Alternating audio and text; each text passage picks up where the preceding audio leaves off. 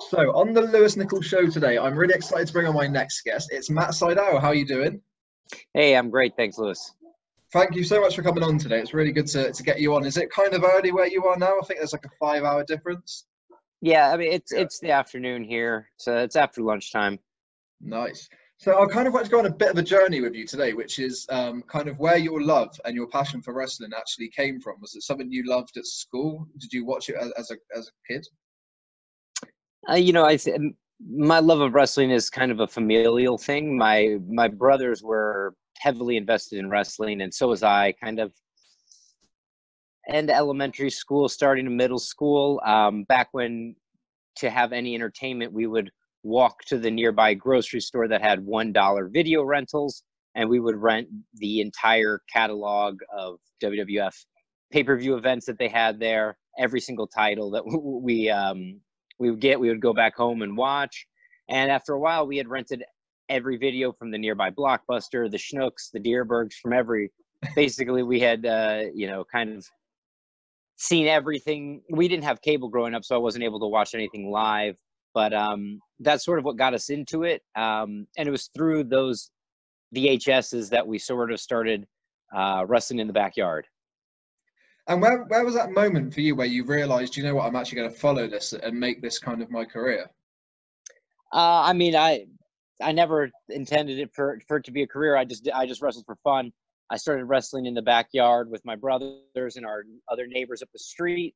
I was already on the wrestling team at my high school, kind of around that same time, and I was just obsessed with the technical aspects of pro wrestling, watching it in slow motion, trying to imitate it.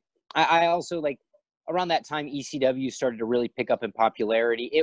Living in the Midwest, it was hard. It wasn't on any TV. You could only get after the first ECW pay-per-view is when we were able to watch that. And I mean, I was just obsessed with Super Crazy, Tajiri, Taz, RVD, and Sabu. And basically, a friend of ours, my brother's friend, was a caddy at a golf course. And one of the other kids that was a caddy there, him and his friends had a backyard wrestling league, and they gave us a tape of that. And that was the moment I decided that the "don't try this at home" did no longer apply to myself and my brothers. And we set out and started our own backyard federation, because watching wrestling on TV is fun. I mean, lots of people like to watch sports. I'm more of a doer. I like to do them and participate and create your own. So wrestling really played into our wheelhouse because we loved the athletics, we liked the physicality, and we liked the part where you weren't supposed to actually hurt anybody. So it kind of played into all the things, and we were able to collaborate, and everybody picked a gimmick, and we started wrestling in my backyard on a trampoline. Nice. We wrestled on a trampoline for like a year or two, and then over the summer I was working in like a metal shop making mailboxes, and took a little bit of time and a couple items from the shop and ended up making my own ring in the backyard out of like iron posts and wood cross beams and some Wow. tires for support. And we ended up hooking up some ropes and with little turnbuckles that weren't super strong, but it was enough to really kind of start, with no real knowledge, start bumping and flipping and flying around in a real wrestling ring. What were your family's reaction to that? Because I guess for a lot of families, wrestling, if you say I want to be a wrestler, they'll kind of be like, oh, be a doctor, be a scientist, be anything else. Were they supportive to you wanting to be a wrestler? Well, I never said I wanted to be a wrestler. I just have always been one. Just It's did just it, in yeah. my soul and in my blood. I just said there was no wanting to be. I just did it, and I didn't want to be a star on TV. I sort of thought that was a preposterous theory to even begin with. I just wanted to do. I mean, I was compelled by my internal workings, by my astrology sign or destiny or whatever it was that just compelled me just to continue to wrestle and just to kind of play that game. It was just, yeah. I mean, it was just sort of the fate that was in front of me, because I never thought I'd make money doing it. I had full plans to go to university, and I sort of was going to go to an out-of-state university. But around my senior year in high school is when I debuted as a pro. I was still 17 years old when I debuted on our local cable access TV show and at local events throughout St. Louis and Missouri and into Illinois. And so I chose a university that was close enough so I could drive home every weekend and keep doing my indie shows. And I went ahead and got my business degree in 4 years. And basically I spent 0% of my time at college focused on schoolwork and almost all of it fantasizing about what wrestling match I had coming up that weekend and how I was going to work it, how I was going to make my Subway paycheck stretch just far enough to give me the gas money to get home, because none of this work was paid. So it was just my hobby. I just loved doing it, and I didn't have a destination in mind. I didn't have a list of guys I wanted to wrestle. I was just doing it for fun. It was really nothing I ever expected to pay my bills. And with the independent scene, I mean, I've seen it before where I've worked at independent wrestling as an announcer and stuff. It's really hard work because it's, I know the wrestlers, there's not much money in it whatsoever. There's a lot of traveling. So when you're doing stuff like that, is it kind of like a rehearsal in the sense where you get to really learn everything about the business and kind of fine tune the character? No, I mean, it was just for fun. I mean, there was, refine the character. I mean, that's not how we talked back then. Wrestling was a completely different world. Lewis, how old are you, man? 27. I was 7 right when on. You started. Right. So I'm about 10 years older than you. And the way wrestling was 10 years ago, it was an unknown world. That I think what interested me the most about wrestling was the fact that this is in like the early days of 14.4 modems and 28.8 dial-up modems on AOL. So you couldn't find out these kind of details about what wrestling actually was or what it was. The only way to learn about wrestling was to go to a local wrestling school. And to do that, it required you to get to be able to just take an ass kicking.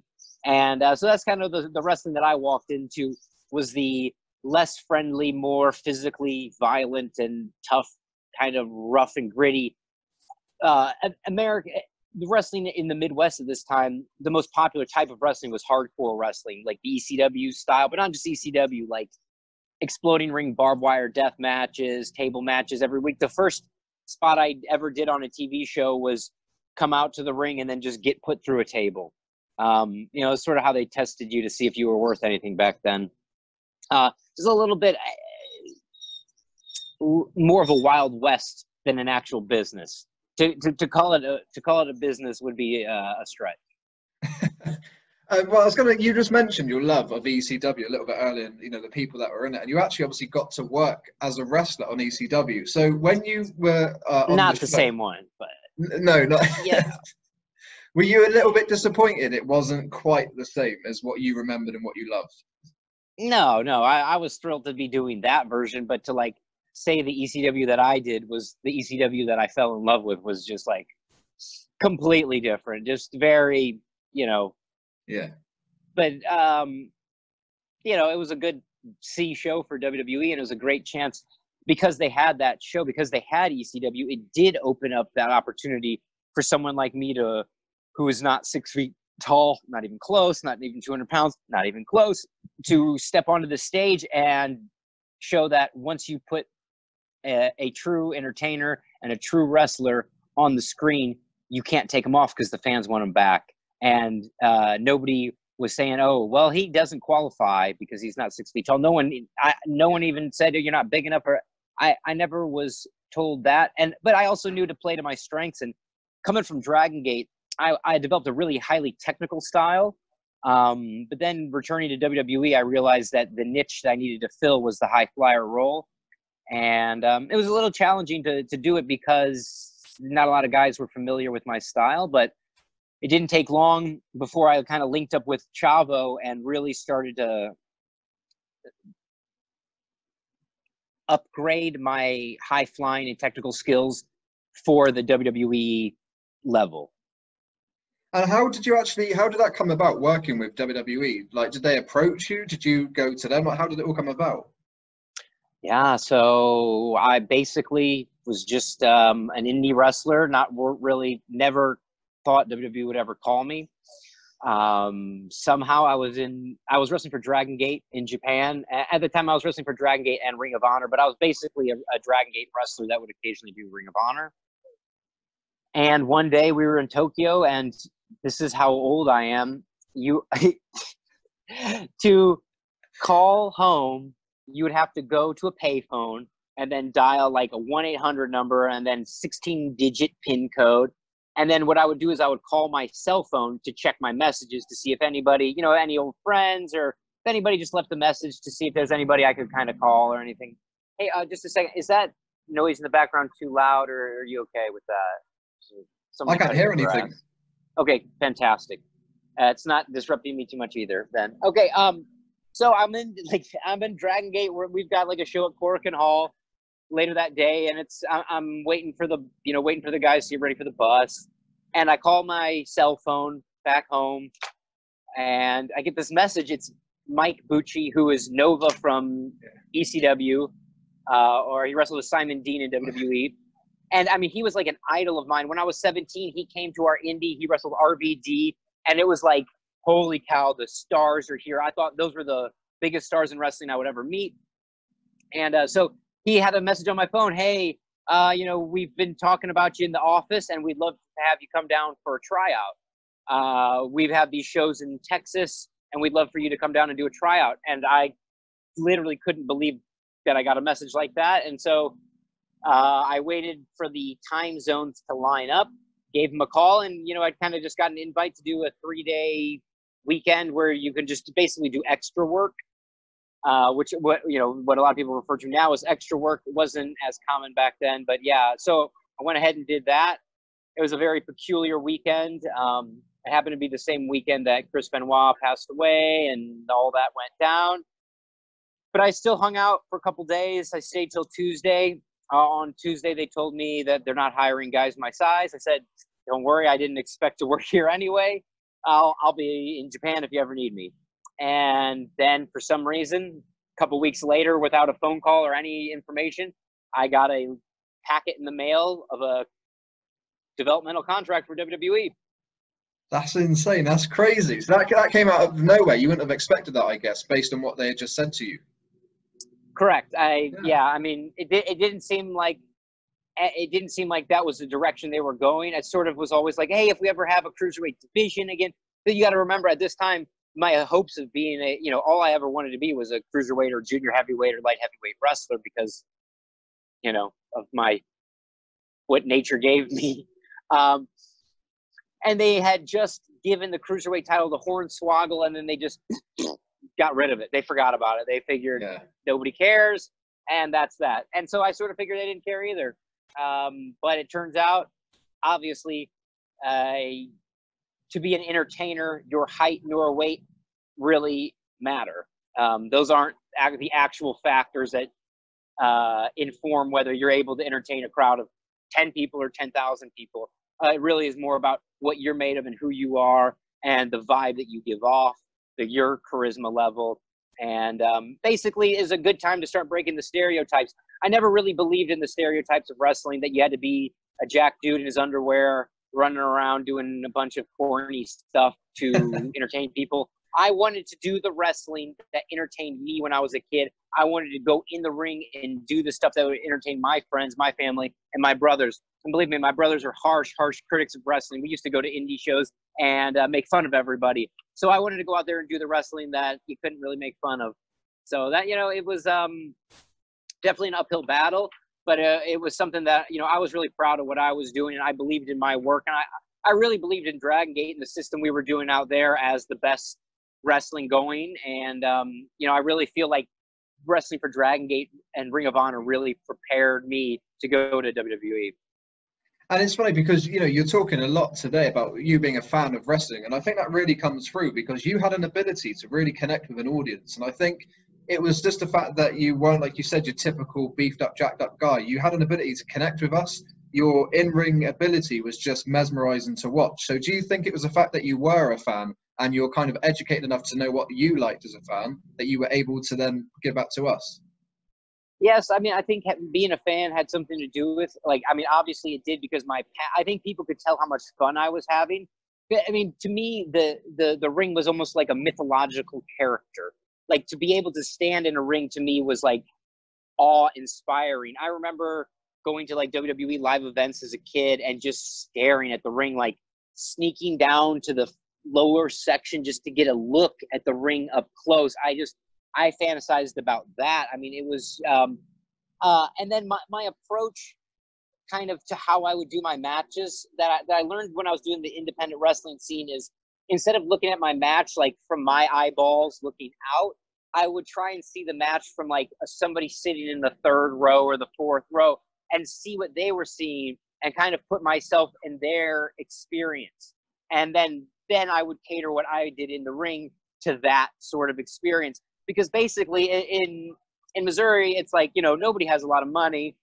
So if a fan paid $10 or $15 to go to a show, it was sort of what I felt when I was a fan is, if I paid $20 to go to a show and sit front row, I expected to be entertained, and I expected a level of entertainment worth my money.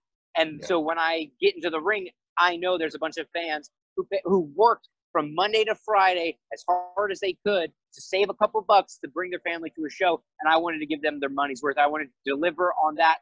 I wanted to give them their money's worth in my match alone. That way, the rest of the show was a bonus. The rest of the show was free. But after you saw me, you got your money's worth.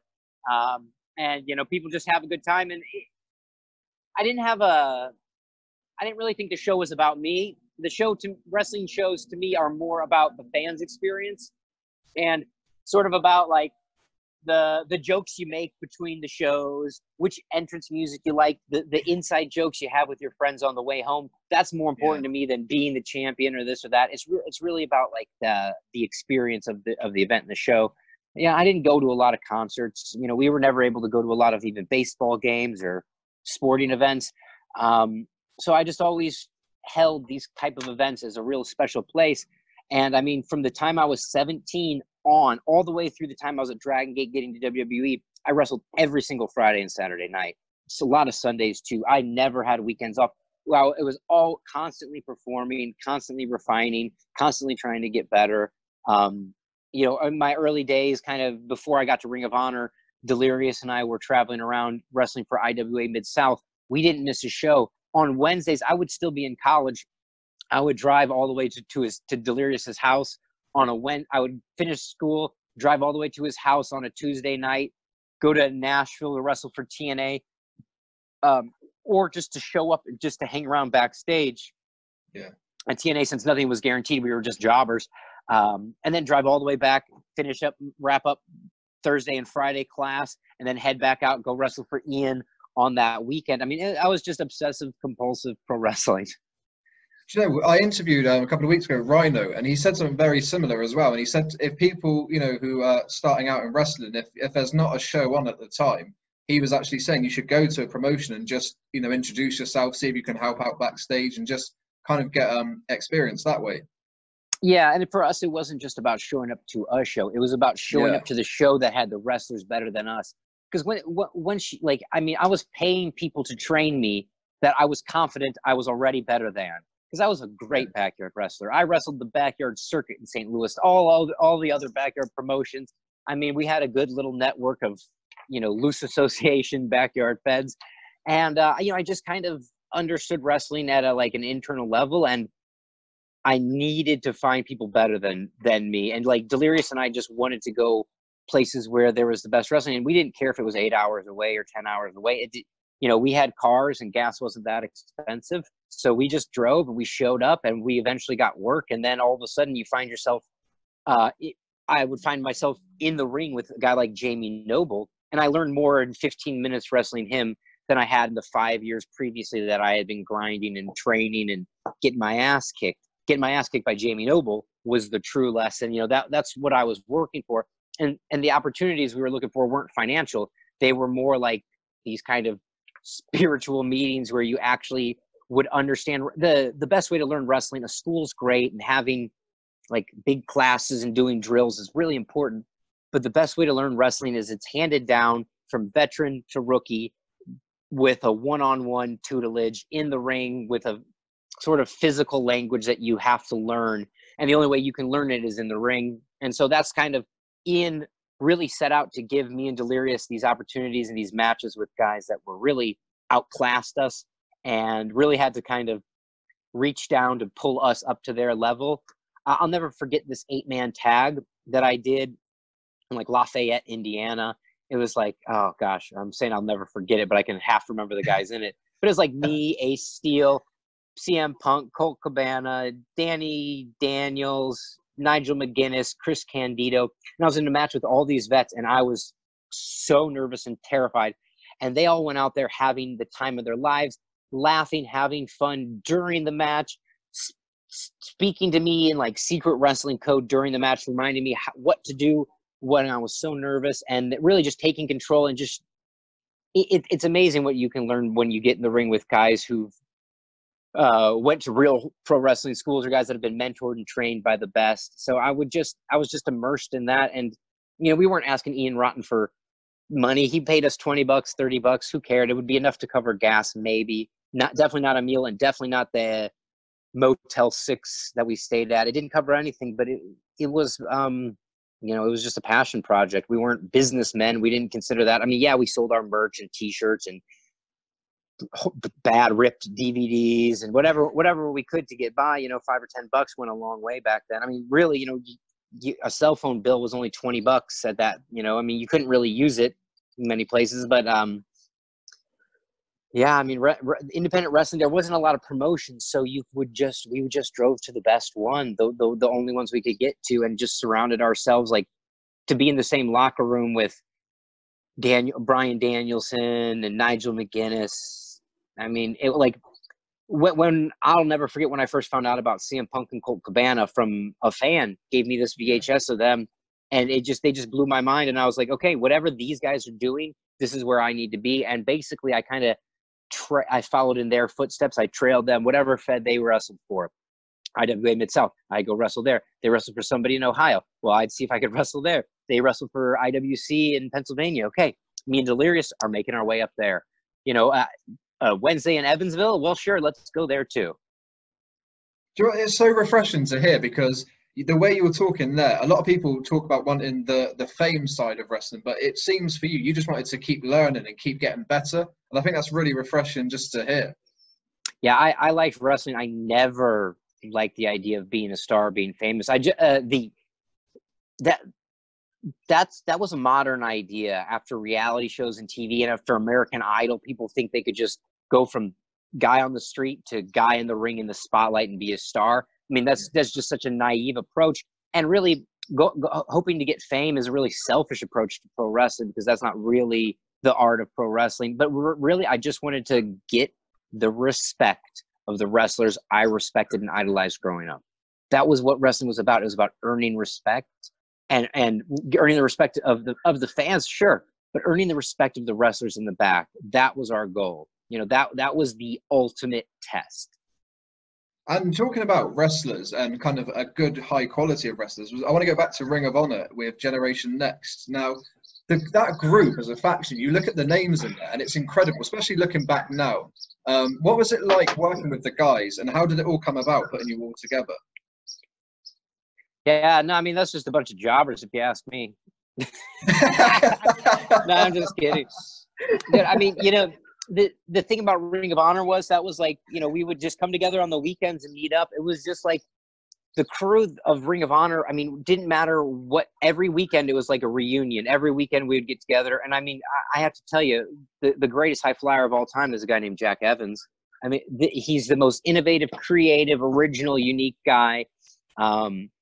Alex Shelley and I would, before every show, get in the ring. And basically, he went to a real wrestling school, Scott D'Amore's school in Canada. And I mean, most of the wrestling I learned when I was young was slow motion replay off of VHS. And so we would sit there and trade techniques and share moves. And then, Claudio Cesaro would step in there and he would show us this or that. And I mean, it was just these kind of every weekend, this meeting of the minds, and a bunch of people saying, hey, I learned this, try this. Hey, I saw a guy do it this way. Oh, we saw this luchador try this. This guy took his seminar, and he showed us a lower wrist lock instead of a top wrist lock, a side arm bar, just whatever it was, the techniques. Like, we were just obsessed with growing. And then the performances were intense. There was like a stiff competitiveness to it. Like, I'll never forget being against Alex Shelley in a ring, and he just basically did like a shoot ankle pick takedown on me, and I was like so humbled by it. I was like, I got to get this guy back. Because we were, there's so much of this match that you can't plan out. There's 15 minutes and you can only plan a couple minutes. And so there would be these in Dragon Gate, we called it the rally, where one team would rally and then the other team would rally back. One guy rallies up. I think they call it heat now. I think wrestling terminology is foolish and stupid. So I try and avoid using it at all costs because it's really loses its meaning.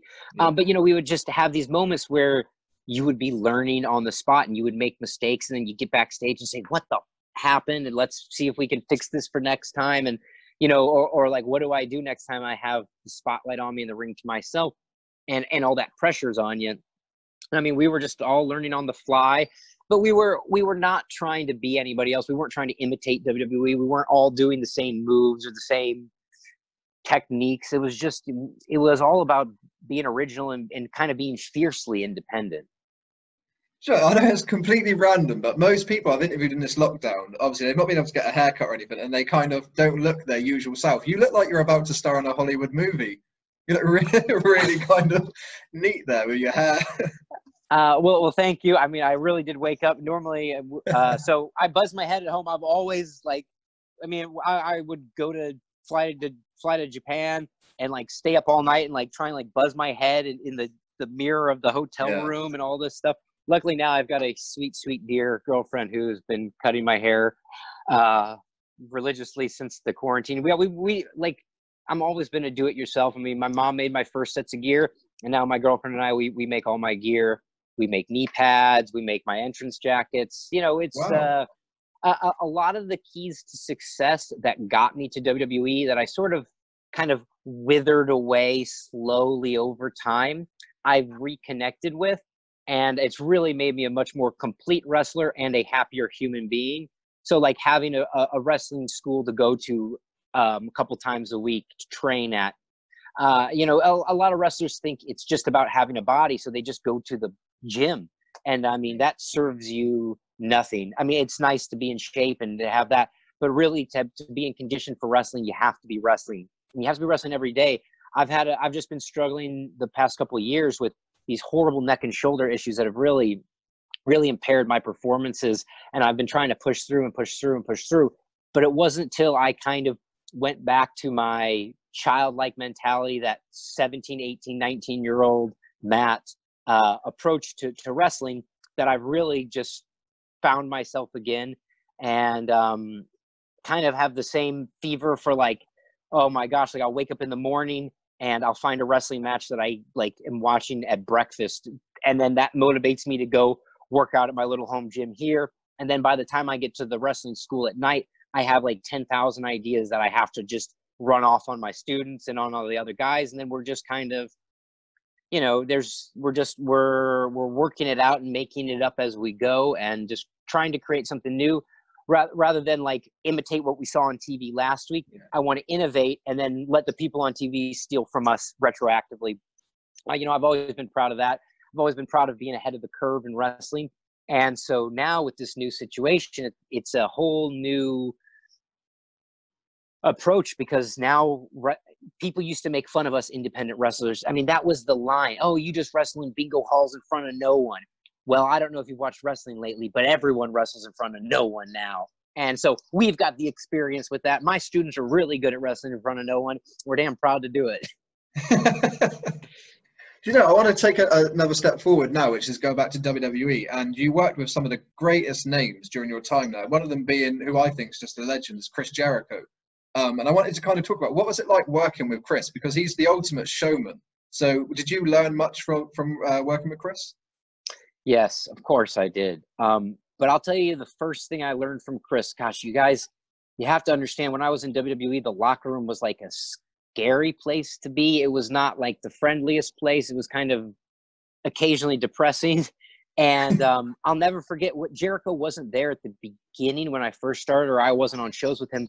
But when he came back and started touring again, the locker room changed. The atmosphere in the locker room changed. He brought like a jovial, like a carefree, but like a real happy, like a positive change to the locker room. So that was the first thing he did. And then, I mean, he's just an incredible wrestler with, you know, an incredible lineage that he's always been true to. So he's never been a guy who's mailed it in. And basically one of the top 5 matches that I've had, I don't know, maybe my life, but for sure in WWE, was like a Tuesday or a Wednesday night in Manchester, England. And we went out there, and normally most events I was like an opening match. But with Jericho, of course, I got to slide up the card. And so I had to go maybe 5-8 minutes longer than normal. And those are the 8 minutes where I learned. And I mean, Jericho just had poise. And man, he clotheslined my head off, and I loved it. You know, that was the exact type of wrestling I was looking for, because I actually had some complaints occasionally to my boy Mike the Miz, because I would tell him his clothesline was too damn weak. He would clothesline Randy Orton, and I mean, it didn't even look like he hurt him. And I mean, when Jericho gave me the clothesline that I felt for days, that's what I was looking for, because that's the kind of wrestling I always believed in. You're not going to hurt somebody by clotheslining them. I mean, in Japan, like, my jaw does this. You know, that's from a couple clotheslines a little high up in the jaw. So, you know, I'm not afraid of getting hit, but it's all about having that impact. And when Jericho gave me that clothesline, we were deep in the match. I take off running. I hit the ropes as hard as I can. I'm running at him as fast as I can, and wham, he takes my head off. You know, I didn't mind. What I did love was the sound the crowd made. And the British fans have always been next level enthusiasm and loud and doing like and having that match there just really made me feel like a star. I mean, that was one of the first times I really felt like, boy, you know, it made me feel like a star because of the reaction that Jericho got. Also on these European tours, you know, I would go and I would be in the ring and hear John Cena's music hit. And, you know, there's really just, it was such a grandiose step up for me. I really never pictured myself wrestling in front of these full arenas of 20,000 people. And yet there I was wrestling Chris Jericho, who was an absolute hero of mine. And I mean, the matches were easy to do. We didn't spend hours putting it together. The match just organically really fit together. My stuff fit with his stuff. And all of a sudden we're getting towards the end. And I mean, it's just like this, I mean, it really is this adrenaline rush that you can't get anywhere else. And there's a reason why wrestlers never retire, or if they retire, they always come back. It's because there's just this real special energy that you get, that the ring generates all this attention focused in on it. And you have fans who've been, you know, loyal and dedicated for so long. You know, Jericho really has a loyal following, and the fans' response to these events is kind of like a drug that you just want to get more of. You mentioned just prior to that he changed the kind of dynamics of the locker room, and you said before that it wasn't, say, kind of the nicest place to be in. Why do you think that was? You know, were people not kind of like, was it not a group of friends all chatting? Like, how would you describe it? Yes, people. I mean, everybody was friends, especially, you know, the guys always seemed to get along. But everybody was just ragged tired. I mean, the grind is tough, and we would be on the road Friday, Saturday, Sunday, Monday, Tuesday, go home Wednesday, Thursday you're off, unless you're doing radio interviews, which you almost always have to do. Sometimes those are at 6 a.m. And then you hit the road on Friday, and it's just a lot of travel, and I mean, you're just dead ass tired. So Jericho came back, he breathed a little bit of life into it, and you know, the entire American economy is built on worker insecurity. WWE is no exception. Everybody was worried about getting fired. Every day, me and Zack Ryder would show up and kind of think, this could be our last day. You know, you never know. You never knew. And unless you were one of the top valued stars, no one really had a secure place. So it just made it a little bit more tenuous being there. And, you know, you'd show up tired. By the time you get to Raw on Monday, you're already exhausted from 3 shows and 3 nights of travel and late night car rides and eating crappy fast food because nothing's open at midnight by the time you leave the show. Being your own travel agent, renting your own rental car, booking your own hotels the day of because you're not sure what town you're going to be in, constantly changing road crews. So every week you might not have the same guys on your travel crew, so you would have to switch road crews. So, you know, one week you travel with Kofi and Hornswoggle, and the next week it's like Miz and Dolph Ziggler, and then next week it's somebody else, and there was just a level of uncertainty, and uncertainty really can chew away at people's sanity.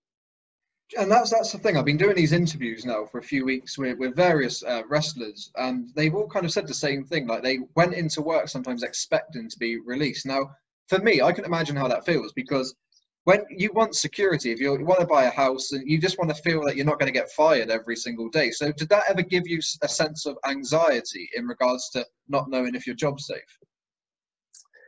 No, I wasn't so worried about being fired as I was. I mean, they would just have these kind of Friday massacres where they would let go a lot of people, but it was just more about like losing your friends. So I remember I'm traveling with Chris Masters, and we've got a great like road bro thing going on. Like we're same approach. Like, we both just get up, go to the gym. We're on the same page. And every weekend, like, one guy would pay for the rental car, one guy would get the hotels, and I owe Chris Masters $60. I expect to see him the next weekend, and boom, he's fired. I was traveling with Brian Kendrick and Paul London. Wham, they're gone. So it was just always this sort of fear of losing your friends. Like, even when I left Ring of Honor, it's 8 years later till I see the Briscoe brothers again. These are people, you've fought and died, you've been in the trenches with, you've got this strong bond with, and all of a sudden it just disappears from you. I said the worst thing about getting fired is not about losing your job. It's really about like the relationships that you have and the support system that you have that you basically lose, because you end up in it. If you're not on the same company, you're in a different universe. All of a sudden, you're in a completely different world, completely different planet. And, it's not personal. We're all the guys get along, but this is before group text. This is before group chats. This is before WhatsApp and all that. And it was just, you would just be afraid of losing your friends. And like, you fear, it wasn't as much fearing for yourself as it was for the other guy. And like, just hoping everybody could stick together. And it's just, it was just a very different world. There weren't as many positions in WWE as there are now. There's just a lot more. It's a lot fatter roster now, which I think is really good, because they're able to have a lot more talent under contract, and everybody's able to find a role now. But back then, it was spots were tight, and if somebody came in and started working, then you lost your spot. If you got hurt, there was no guarantee of coming back. Now I believe guys are kind of assured that when they get hurt, they can come back. And it's a different atmosphere. I think it's definitely changed more in favor of the wrestlers. I think that's kind of what Triple H has really done. Because he is when I was in these early days, every house show that I would do, when I would come to the back, Triple H would give me advice. All these NXT guys coming up saying, "Oh, Triple H helped me so much." It's like, I really think his early days of creating kind of like the Johnny Garganos, Adam Cole, these people, he really started. I was one of his first people that he kind of gave the book to. All the information he gave me, I downloaded it, integrated it. And then basically when I left WWE, I was out there kind of explaining to guys what, when I'm working with Ricochet, I was sort of giving him ideas of what that mentality for wrestling was, and what sort of the big picture of being able to perform 5 nights a week consistently for years on end, which is really the goal of a wrestler, to be able to perform and see his fans in every city, every night, give them the show they want. And it did require a little bit of modification, but I remember some nights I would do a spot where it would look like I died, and he would say, "You have to stop doing that. You're going to hurt yourself." And those were some of the easiest spots for me. And I ended up getting hurt on stuff that you would consider quotidian wrestling, pretty normal stuff. That's kind of where I actually got hurt. So it was never really my crazy stuff that did all the damage. But, they were very disappointed when you would come down with a shoulder injury. It was just a different time. Like, you weren't allowed to get hurt. You weren't allowed to get injured. You had to show up. You had to be there. You had to kind of work through injuries. And, that's what I've always done. It's crazy how much time has changed in such a few years. But I wanted to talk about your winning the tag team titles along with Kofi. Now, how did that come about, you two working together? I think we were just kind of put together by the office as a, nice idea for a tag team. Kofi and I got along. We traveled together. Me, him, and Punk were all pals. And I love working with Kofi. He's a great tag team partner. And I love tag team wrestling. It's like it's my favorite. And so I was able I mean, I would take stuff that we did in Dragon Gate and literally just tell Kofi it 5 minutes before we go through the curtain and say, hey, if I'm holding him like this, do this. If I'm holding him like that, do that. And I mean, without missing a beat, we were on the same page. We had that, similar to what me and Ricochet had. It's like this no-look knowledge. It's like, you know he's going to be there. You know where they're at. Like, you just holler the guy's name, and all of a sudden, by the time you're whipping the opponent off the ropes, he's there for the drop-down drop kick or whatever it happens to be.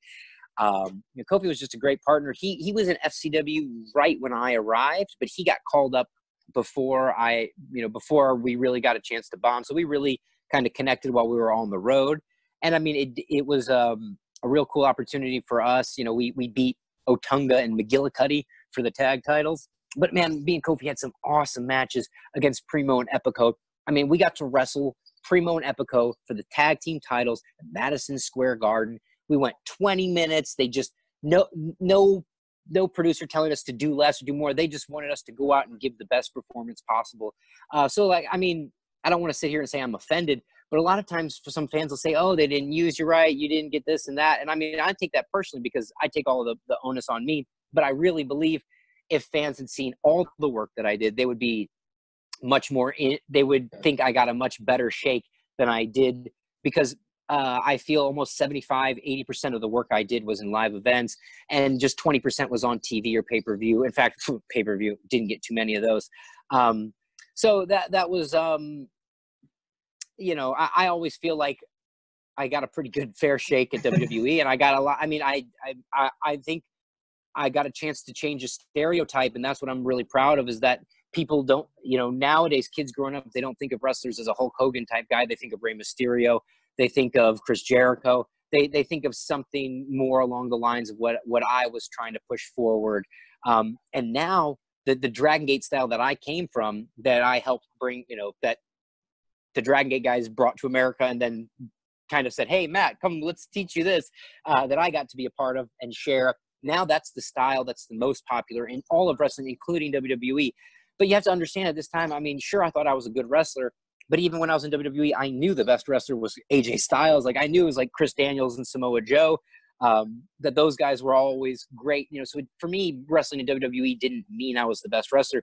It actually showed me how little I knew and how much further I would have to come to make it. And I think that was kind of almost scary in itself, because I never expected to be the best. But when you get to WWE, they expect you to be that Benoit, Eddie Guerrero level of good. And, and then I was like, got some work to do. I was like, that's a lot of work to do. But that's fun. I always like the challenge. I mean, I would come off the road on Tuesday, and every Tuesday I'd hit the gym and do leg day. And then, Wednesday, maybe a little bit of rest, do some laundry, wash some stinky knee pads, and then back at it.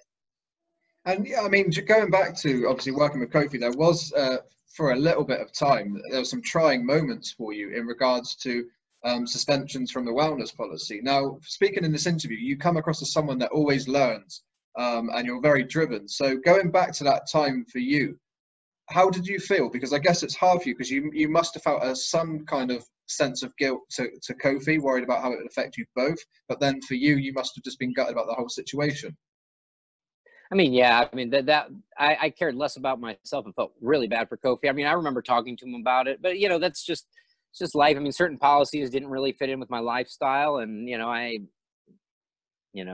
can be persecuted in many ways. That was like one of the ways that I was being pushed and prodded and challenged. And so, my response was a little bit more aggressive than it could have been. But, that's just, nothing I really dwell about too much. I mean, things happen the way they're supposed to be. I mean, if that hadn't happened, would we have the New Day? Things work out for the best. I mean, things really worked out really well for Kofi, and that makes me happy. So I think he's probably better off without me. And how did you become to get released then? Were you surprised by it? Were you happy in the sense that you can go and explore other options? No, I mean, I wasn't. So while I was coming back from my suspension, and I, at that time, had a friend who had a motorcycle shop that I had helped kind of invest and start up. And so I was doing business in wrestling, and I went to that motorcycle shop one day and wiped out on a bike, and I just destroyed my foot. And I mean, I woke up this morning and my foot hurts. So WWE, you know, I have emergency surgery. You know, nobody really called or cared. I don't even know if they believed me, to be honest. But yeah, so that, you know, I had this horrible surgery, this huge nub sticking out of my foot, and I figured, oh, you know, it won't take me that long to recover. The doctor says you'll never wrestle again. I said, oh, doctors, what do they know? Um, you know, famous last words. You know, and after about a year, WWE was really hoping to bring me back. I think they had some ideas for me. And I just said, hey, I'd love to come back. I'm cleared by the doctors, but I'm cleared, but that wasn't a real clearing, because the doctor said you're cleared, meaning that they couldn't do any more help for me, but I didn't have any ninja ability. Yeah, I could walk down the street, but I mean, I couldn't even walk long distances. I couldn't jog, let alone run or do a backflip. So, you know, I just kept saying, hey, I can't do anything. I'm still too hurt. And so after about a year and a half of that, WWE just said, well, you know, if you're cleared by the doctors and you can't come to work, then, you know, we don't really need you. And so they just let me go. And I thought, oh, great, you know, I'll go back and I'll go wrestle other places. But I had you know, when you get released, I had 3 months. And I said, oh, by the end of this 3 months, I'll for sure be ready. So 3 months goes by, I come back, I do my first match back, and first thing I do in the match is roll my ankle. You know, I was slower than I wanted to be. I was not where I wanted to be. And it was just a challenge. But at that point, you have to work to make money. And I just kind of taped my ankle up and taped my foot up and just kept showing up, even though I felt like I wasn't where I wanted to be. How is it now? Is it kind of much better, you know, in regards to being able to wrestle?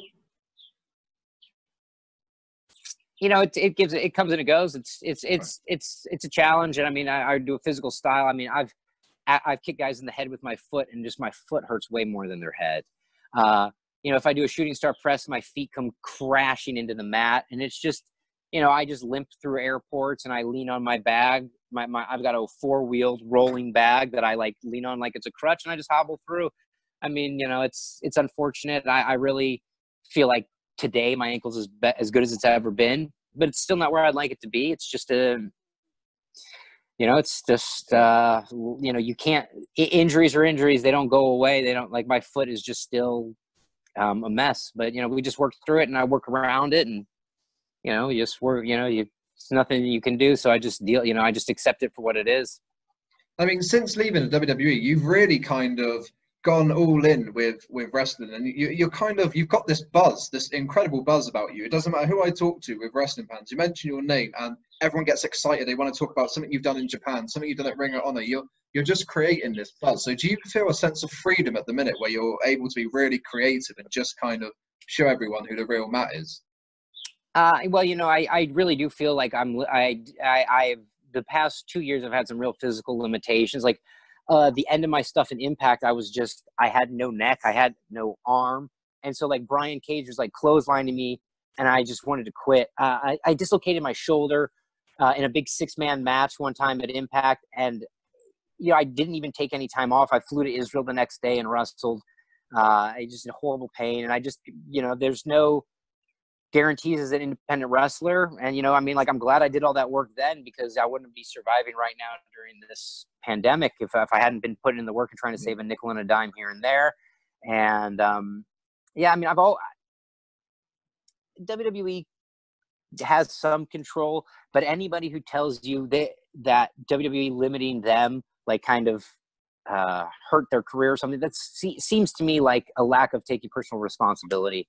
And for me, like, I do feel like now I'm more creative than ever and I'm doing more stuff. But if I went to WWE tomorrow, I would do all of it. I mean, I could do all of it. The only regret I have was not doing my belly to belly moonsault off the top a million times when I was in WWE.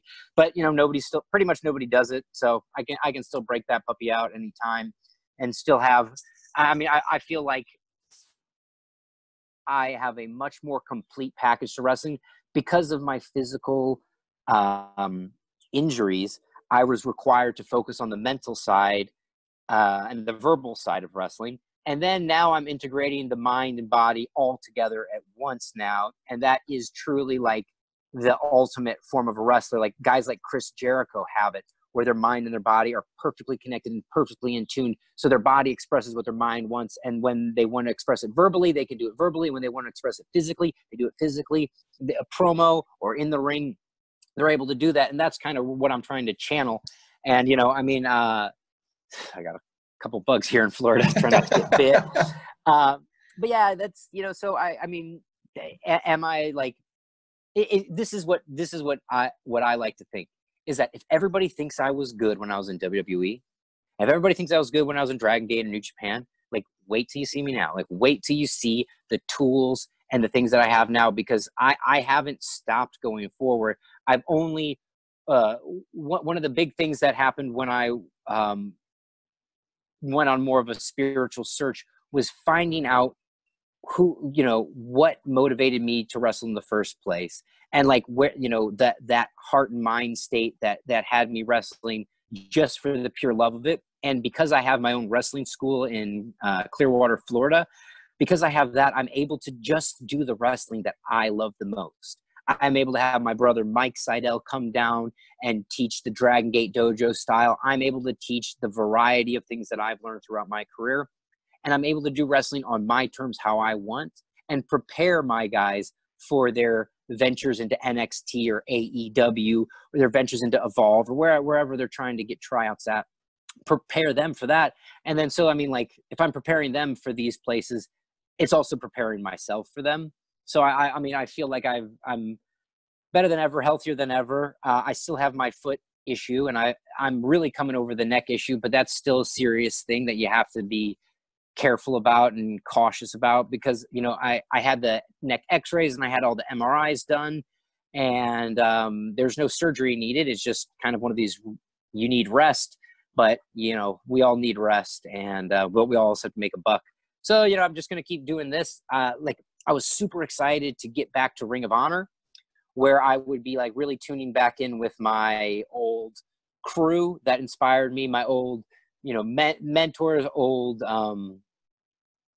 opponents, and all these guys that really kind of got me propelled, that gave me the boost to get to WWE in the first place. Working with them again would be, you know, was going to be awesome. I was looking forward to that ROH, whatever, past versus present, which is just right after like the anniversary show. And, you know, I've been a part of Ring of Honor, a huge part of my career. It was like, for me, getting to Ring of Honor was the dream. I wasn't like, I dreamed of wrestling in WWE. I dreamed of wrestling in Ring of Honor. And, you know, that's something I look forward to getting back into, but it depends. You know, there's so many cool places to wrestle now. I mean, I really feel like, even though I'm not in AEW, what AEW stands for and represents is what I stand for and represent. Like, we're the, like, I am a part of it, whether I'm in there or not. And, you know, it's like a delight for me to see the Young Bucks get the success that they deserve, and the success that, like, I mean, to me, without a shadow of a doubt, they're the best tag team. And then they've been that for years. And then I watched, like, being the Elite number 200, and they're wrestling each other in their backyard, and it's the best wrestling match I've ever seen. And so it's like, there's a lot of good wrestling these days. When I went to WWE, I had to teach people how to take a Hurricane Rana from me. There wasn't a lot of, like, the technique wasn't all there for everybody. And now I watch these shows, and it's like, you look at Angelico's Yave, you look at Jack Evans wrestling, Trent and Chucky T, all these guys. I mean, there's just a great roster everywhere. There's a great roster in NXT, Roddy, Adam Cole, Kyle O'Reilly, Bobby Fish, War, the War Raiders. I mean, I've worked with all these guys throughout the years. So for me, it's like, I like the freedom of being able to work in the different locker rooms, because there's so many different guys. For me, it's not about being loyal to a federation. It's really about being loyal to the locker room, the boys in the back, and just kind of being a part of the network of wrestlers that are trying to push the business forward and give fans something that they're going to keep tuning into week after week, and figuring out how to do that in an ever-evolving, ever-changing world. And you mentioned AEW, and for me, just from a fan's point of view, it's like it's a jigsaw puzzle with one piece missing. And for me, you're that piece. And I would love one day to see you in there, because you look at Kenny Omega, you look at, like you said, the Young Bucks, the amount of talent there. It's one of, as a wrestling fan, the only promotion I've watched recently that I've got excited again, because I was starting just to lose a little bit of interest in televised wrestling, and then AEW's come along, and I'm gripped to it, and I'd love to see you in there, because I think with the intensity, the technique, and everything you have to offer it would set the show alight. No, oh, thank you very much. I mean, I really I love AEW, and I even love how they produce their show. I love their camera shots and their camera angles, because to me, like, one of the things that I dislike about WWE, or at least I just don't really particularly enjoy, and I don't think it does service to the wrestling, is the production. So for me, like, if I was never able to wrestle again, I would love to be, sort of an executive producer on some of these shows. I would love to reinvent the way wrestling's filmed, the way wrestling's shot. And, I think AEW has been a fantastic job of creativity and adaptivity to these new scenarios. And I just think now is the exact time where innovation in production is going to elevate one company over the next. And, I always believe the wrestlers do our job. We always go out there every night, kick ass, tear it up. The live crowd loves it. But somehow when it translates through the TV, it doesn't grab people. Like when I watched ECW, it like reaches through the TV and like grabs you and sucks you in. Yeah. I feel like WWE is missing that that ability to really reach down deep and grab people by the soul and pull them in. It's sort of like almost too polished version. And I really love the way AEW presents it. And I feel like I would fit in there. For a little bit, I thought I was going to be that Dark Order guy. No, but it just, I mean, like in a new federation, I mean, there's only room for so many people. You can only have a roster filled. Yeah. So I just like to think, in time when things move and it's time for them to add guys to the roster, I like to think hopefully I'll be in the running. For me personally, like my best work I always believed was against guys like the Young Bucks. So I would just dream of wrestling them on the bigger platform, on a bigger screen. I mean, I could go one-on-one with a lot of those guys, but they're tag and 6-man divisions. Like Rey Fenix is by far and away like the greatest luchador. He's our generation's Rey Mysterio. And that is not a lightly said thing. I mean, he is spectacular. He's exceptional. He's extraordinary.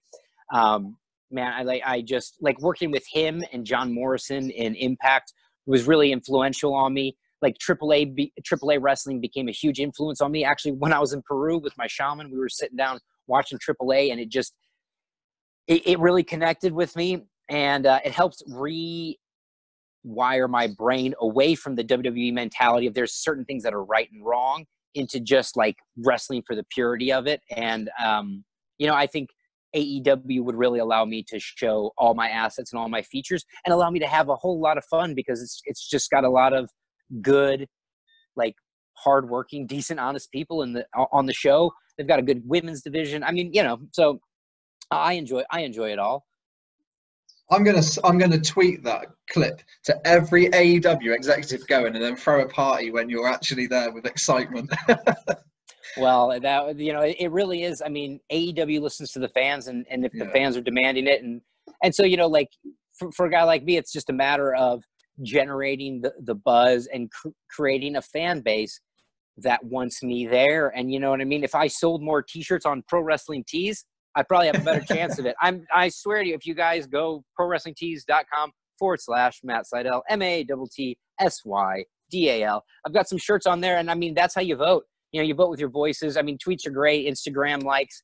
I mean, all that stuff adds up, and it really shows what people care. I mean, I think a lot of fans, I get a lot of messages on my Instagram. It's like, I know you won't read this, but such and such. And it's like, dude, I mean, I have my phone in my hand. I'm going to read the message, because it's a symbiotic relationship. There's no wrestling without fans. There's no performance without the fans. And we perform with them in mind. So hearing from the fans is exactly what we need to give them what they're looking for, even though they might not be able to articulate it. And fans are saying, oh, he didn't work a body part. It's heat. But I can read through the way they're trying to describe it.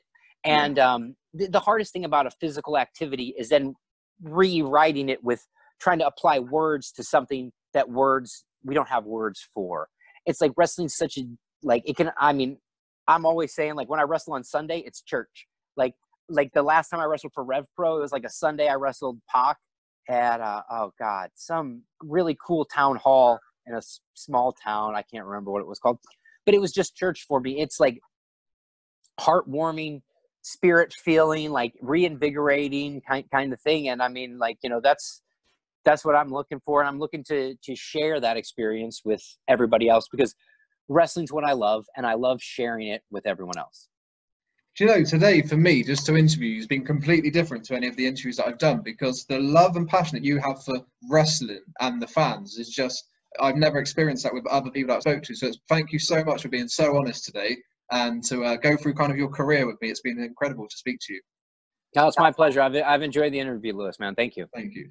That town you mentioned, was it called Cheltenham? Yes, that's it. That's where I live. Oh, sweet. That's a really nice town hall.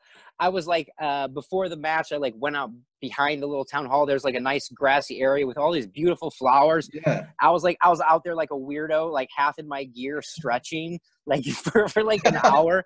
But it's really just like, you know, when I left WWE, there was that moment where I was like, I'm just going to be a businessman. I'm going to open up a cryotherapy center and help people heal. And, you know, because I was really into therapy and all the healing modalities, because I've been hurt so much trying to help other people get healthy. And, oh, you know, maybe I'll do a yoga thing or this, because I was really into yoga.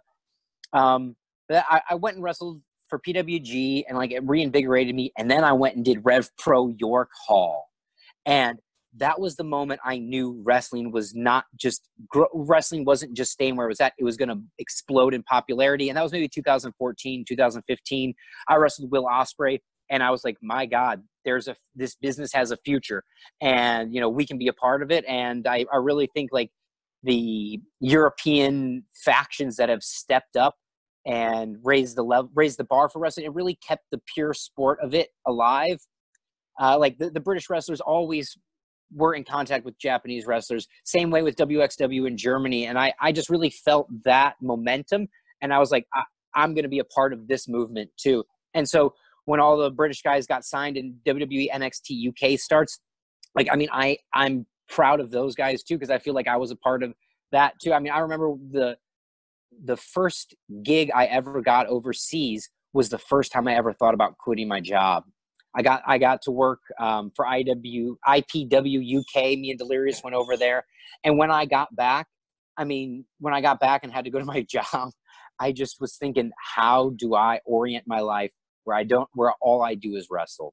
And, you know, I'm really fortunate to still be here, to still be doing this, to have like my friends and family still support me, and nobody thinks I'm crazy for wanting to go out every weekend and still do this.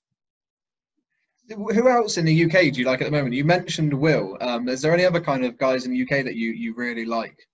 Well, I mean, now they're all signed. I mean, you know, Mandrews and Flash Morgan and Marty, and I mean, everybody, you know, that group of guys. I mean, I was at the PWG. I forget who won Bola that year, but like Drew was there. I mean, it was all the guys. And I mean, like WXW's whole roster was awesome. And I sort of never expected that to like transfer to WWE like it did, and then to transfer so well. I mean, you got Mustache Mountain guys that are just next level technical, character, originality. I mean, there's a lot of complete wrestlers out there, and so it doesn't surprise me that there's a lot of wrestling on TV that fans have the option to choose from.